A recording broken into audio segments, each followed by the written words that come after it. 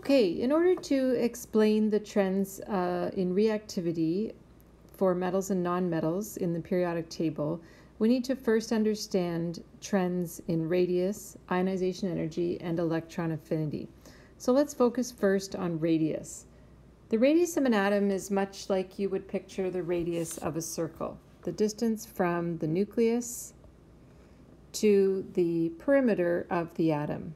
Well, in fact, current atomic theory doesn't define an actual perimeter of the atom, but we can measure the distance between two adjacent nuclei and then essentially cut that in half. And so the idea is that we can determine or experimentally determine the radius of an atom in such a manner.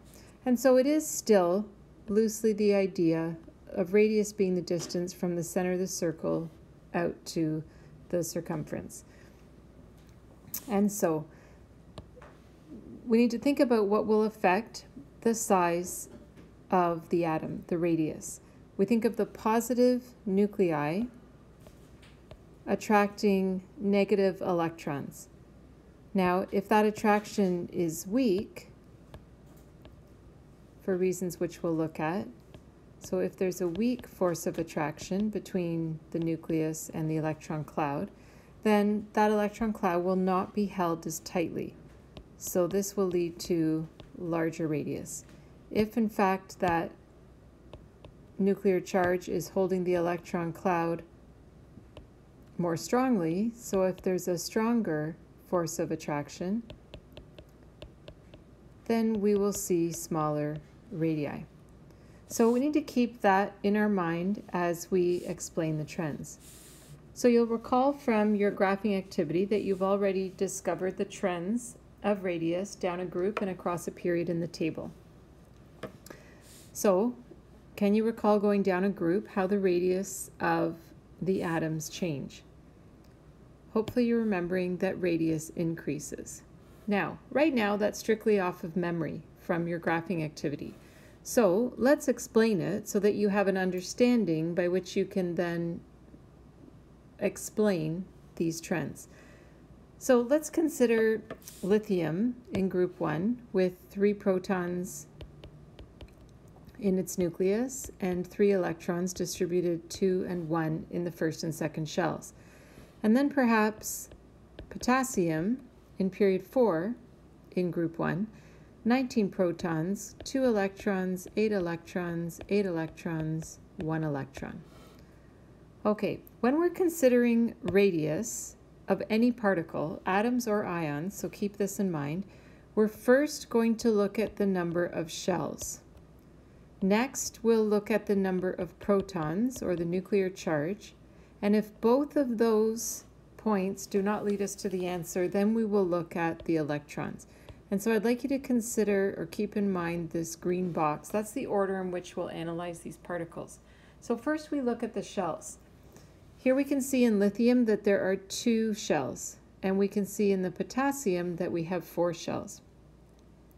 What's the significance of those 4 shells in the potassium atom? Well, certainly this 1 electron, in order to be attracted by these 19 protons, right, needs to experience an attraction from the 19 protons while they are also attracting all of the inner electrons. And in fact, having 3 shells full of electrons is going to shield or block the attraction that the 19 protons can have for that 1 valence electron. Lithium, on the other hand, has fewer inner electrons with only 1 shell in between the nucleus and the valence shell. And so we have a greater shielding effect in the potassium atom due to the increased number of shells. So the radius of the potassium atom, or in general as you go down the group, the radius is increasing first due to more shells, which is increasing the shielding effect. And as that shielding effect increases, that sets up the weaker force of attraction between the nucleus and the electron cloud.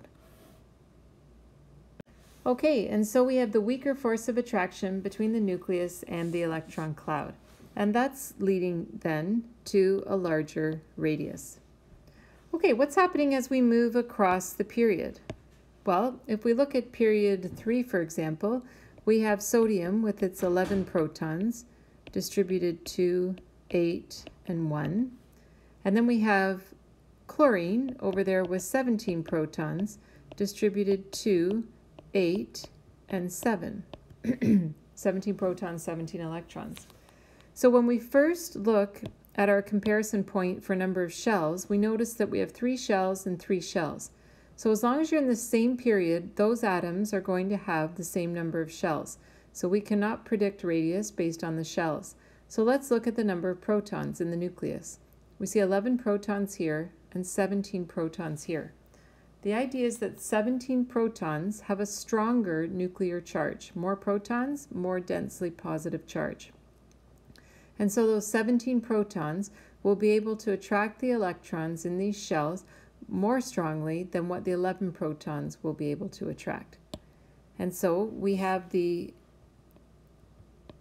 increased nuclear charge due to the higher number of protons, and really saying either of those is fine, which is going to make for a stronger force of attraction between the nucleus and the electron cloud, which therefore leads to a smaller radius. And so, as we're going across the period, radius will decrease.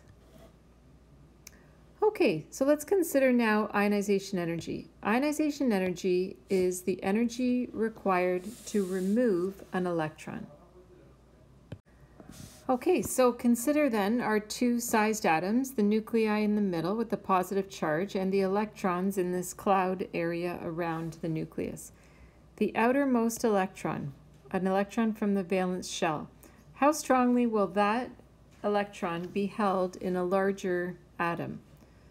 Well, ionization energy is the energy required to remove that outermost electron. So is it going to take a lot of energy to remove that, or less energy? And hopefully you're thinking that since there's a weaker force of attraction between the nucleus and the electron cloud, that's going to lead to less energy required to remove the electron, or lower ionization energy. Whereas in the case of the smaller atom, we know that there's a stronger force of attraction. That's why the electron cloud is being held so tightly. And therefore, it's going to be much harder to remove. So this corresponds to a higher ionization energy.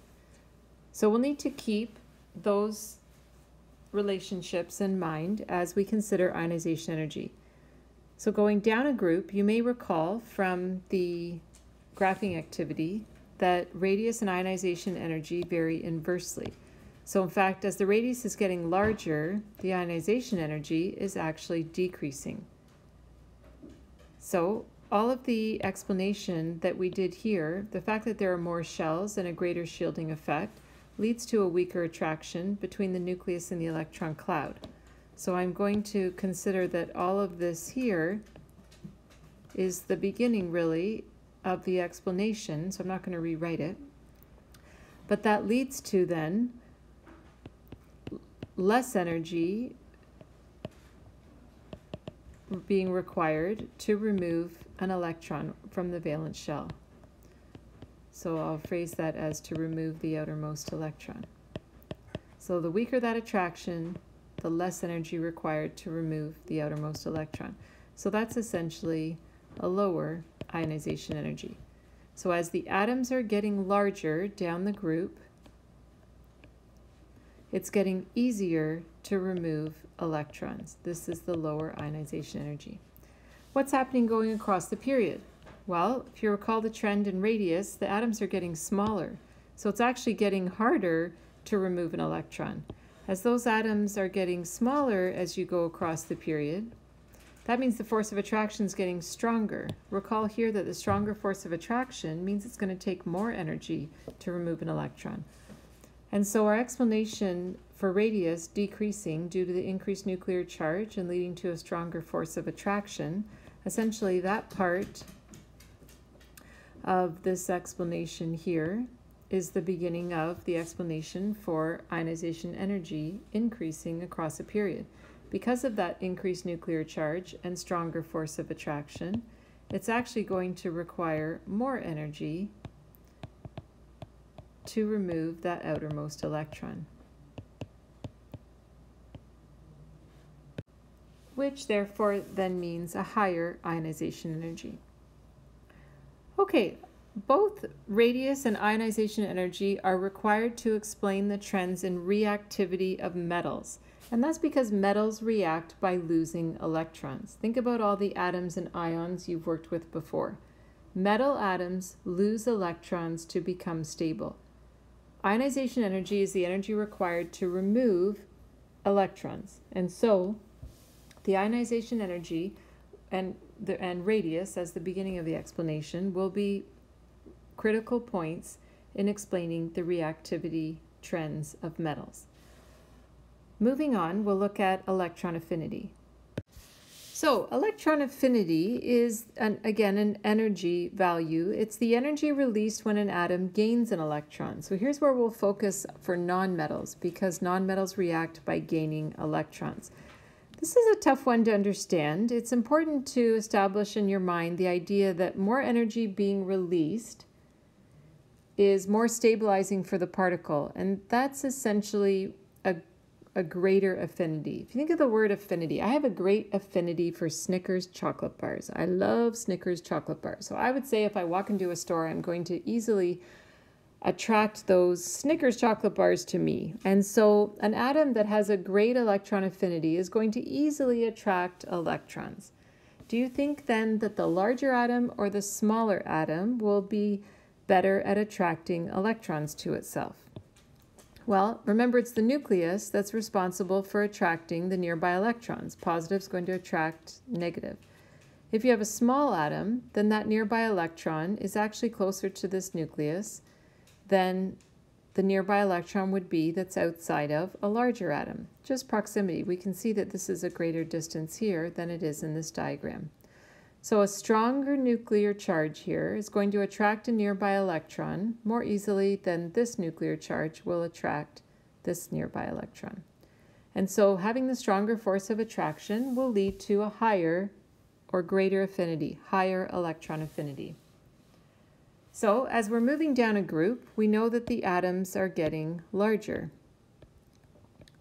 So what's happening to the nucleus's ability to attract those nearby electrons?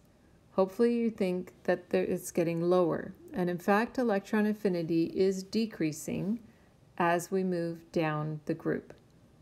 And so our similar explanation for radius that we had way up in the first box going down a group, so increased shells, increased shielding effect leads to a weaker force of attraction, right? And that will mean a lower affinity for nearby electrons, which is a lower electron affinity. Now, moving across the period, the atoms are getting smaller as we go, and so those nearby electrons are actually now closer to the nucleus, and so the atom's ability to gain electrons is increasing. And so we see electron affinity increasing as we move across the period. So again, we had increased nuclear charge leading to stronger force of attraction, which makes for a smaller atom, and therefore nearby electrons are more easily attracted by the nucleus. Okay, and so those are the key points summarized in the table for you. Now, at the bottom here, I have a few sentences. And hopefully you can wrap your head around the concepts here. It is definitely, I think, a complex concept to understand, these explanations of trends. And I encourage you not to memorize, but to really wrap your head around it, try to build your own understanding. So come in with lots of questions. I'll be happy to talk about it with you. So let's see. Metals react by, what do you think? Either losing or gaining electrons. Hopefully you're thinking that metals react by losing electrons. So you can either go with larger or smaller here for atoms. So I'll pick larger. So larger atoms, are larger atoms going to have higher or lower ionization energies? I'm focusing in on ionization energy because that's the energy required to remove electrons, and metals are losing electrons. So electrons are being removed from the metals. So as the atoms get larger in size, that force of attraction is weaker. Therefore, it's going to be easier or less energy required to remove those electrons. So larger atoms have lower ionization energies, and this makes them more reactive. So remember your alkali metal video, right, of those alkali metals reacting with water. Certainly we saw the reactivity increase as we move down the group. And finally here for nonmetals, they react by gaining electrons. That's right. And let's consider now smaller atoms. Smaller atoms with the nucleus, as you saw right here, with the nucleus closer then to that nearby electron, are able to attract that nearby electron more easily, and therefore there's a higher affinity. And so we have smaller atoms have higher electron affinities, and therefore it's going to be a more reactive nonmetal, which, if you think about the trend in the halogens, we had fluorine, chlorine, bromine, and iodine, right? Where's our smallest halogen? Right up here at the top. Remember, more shells, greater shielding effect. The atoms are getting larger as we go down. Which halogen is the most reactive? Well, the smallest one, fluorine, is going to have a greater affinity for nearby electrons. Therefore, it's going to attract that nearby electron and be more reactive. And so we saw the trend in reactivity of halogens being highest up at the top. Fluorine was the most reactive. Okay, so I encourage you to revisit these notes that you've written down, think about it, come up with analogies, come up with some questions. There's no substitute for a little bit of struggle and persevering through that. So good luck with this, and bring in your questions.